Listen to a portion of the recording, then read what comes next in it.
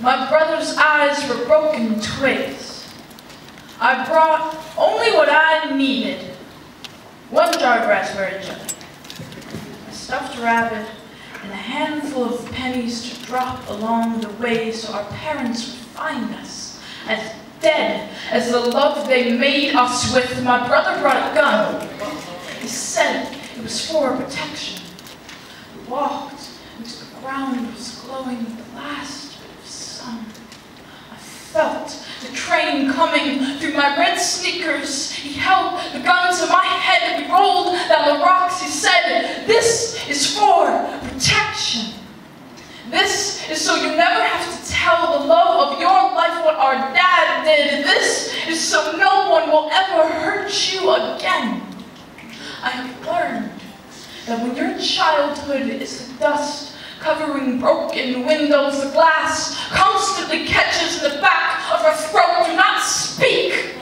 Do not tell your friends about the nights your stomach had you to eat. Do not tell your friends what age you lost your virginity. Tell them that this poetry thing comes easy. Tell them that your heart is too big for their empty chest cavities. And don't let the look of the therapist's eyes surprise you when she asks about what your dad did. And please, describe the bamboo switch, the welts from belt buckles, the bruised fruit skin rotting under the kitchen table. My brother never asked about the gun. I took it with the ground was soft from rain. It felt like the world suspended on a thin string. In my hands, I walked down the railroad tracks, a shovel clunking behind me. I buried it next to 3 deer jaws and all extra metal. 11 years later, your lover will find you like the shimmer in an underground cave. He'll plant himself there.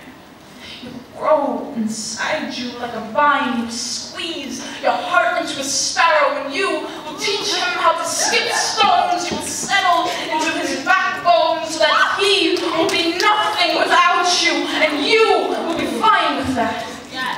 You will be fine with that. You will be fine with that because you are the pebbles in between toes. You are the sweat that no one admits smells good. 1,000 pages in an aged folder, crooked branches in winter. You are wild horse, willow tree, woman, moon dust, sunflower, whisper. Yeah. All the beautiful things they can't put their finger on. Like a trigger